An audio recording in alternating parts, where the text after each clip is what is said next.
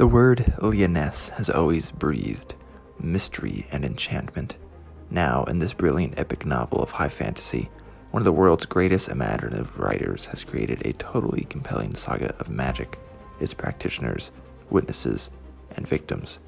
The warlocks, witches, magicians, fairy folk, demons, trolls, and imps of the Elder Isles, from whence the ancestors of King Arthur fled to Britain, are as real as the kings, queens, knights, peasants, and other humans who so vividly populate Jack Vance's pages. To read this spellbinding book is to enter a world and time of eerie beauty, savage strangeness, and bizarre occult adventure. Lyonesse is, indeed, magic. Hello and welcome to Liam's Lyceum. I'm your host, Liam, aka Himbar. Today I'll be doing a spoiler-free review of Jack Vance's Suldrun's Garden.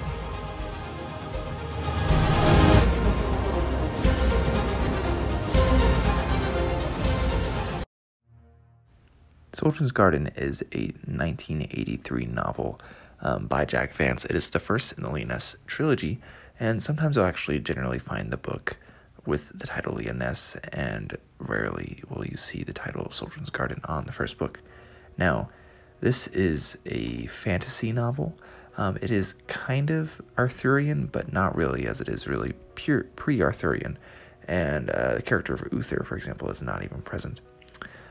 It is more along the lines of fairy tale. It's basically a fairy tale story.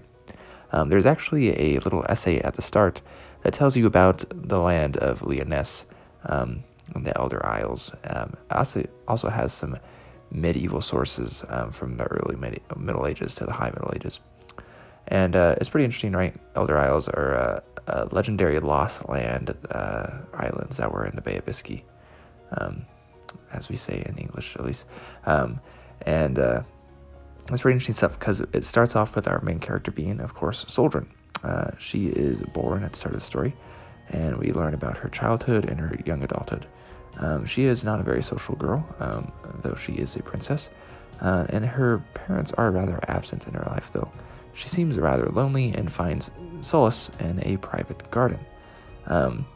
There are some political machinations going on here, even Christian ones, early Christian ones, that Lyonesse is a part of. I will say, actually, that I think the Christian priest here, he's kind of the typical bad guy. It's kind of laughable, but also admittedly a little lazy. That is one of my complaints about this, but at the same time, I don't think it was bad. In fact, I really enjoyed the story. The other bad thing, just to get out of the way, is that there is actually a rape scene. I actually glossed over this, but I was reminded of it while watching Owen Edwards' book review on, Suldrun's Garden. So besides that, we do have a grand use of fairy tale, though, especially with characters' parts like Shimrod, Melanthe, Carfelio, Tamriello. I think I'm saying these characters' names right. Those parts in particular, I realize I named 4 characters, but still. It's rather whimsical, it's sweet, it's dark, and it's sad, and it's often very tragic at times. There's especially one point in the middle of the book where I was like, what? I can't believe that just happened. So much so that I started not to get my hopes up about later events. So it really was also nice and a little surprising when good things did happen, especially leading up to a nice conclusion.